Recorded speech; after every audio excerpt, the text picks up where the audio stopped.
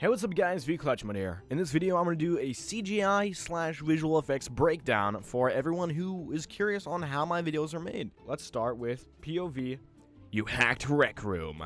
This is my most popular video in general on any social media right now, with over 246.5 thousand views. First things first, I made a base template that I use for a lot of my visual effects videos. It's this footage right here. I tracked it within the software that I use, Cinema 4D, and then added the effects afterwards. Once the footage is tracked, I have the software automatically generate a 3D mesh to interact with some emitters that I had dispense cubes. Or how my audience like to describe it,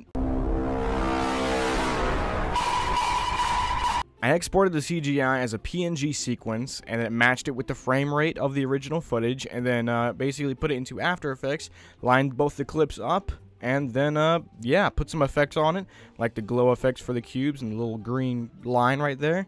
That was pretty cool. And then once I was posting it on TikTok, I added some TikTok effects on it as well. For the old man with the dubstep gun, I basically lined up the CGI that I was making with the emitters within Cinema 4D with the original footage and basically went crazy. Here's the actual CGI itself. Yeah, it looks pretty underwhelming, but then I put a bunch of effects in After Effects on it, and it looked pretty epic. And same with the original footage, and then I exported that as that. That's all for now, ladies and gentlemen. If you enjoyed, make sure to leave a like and subscribe, and maybe follow if this is on any other social media of mine that you can do that in. And yeah, if you want more, make sure to comment that you want more. Thanks for watching, and have a wonderful day.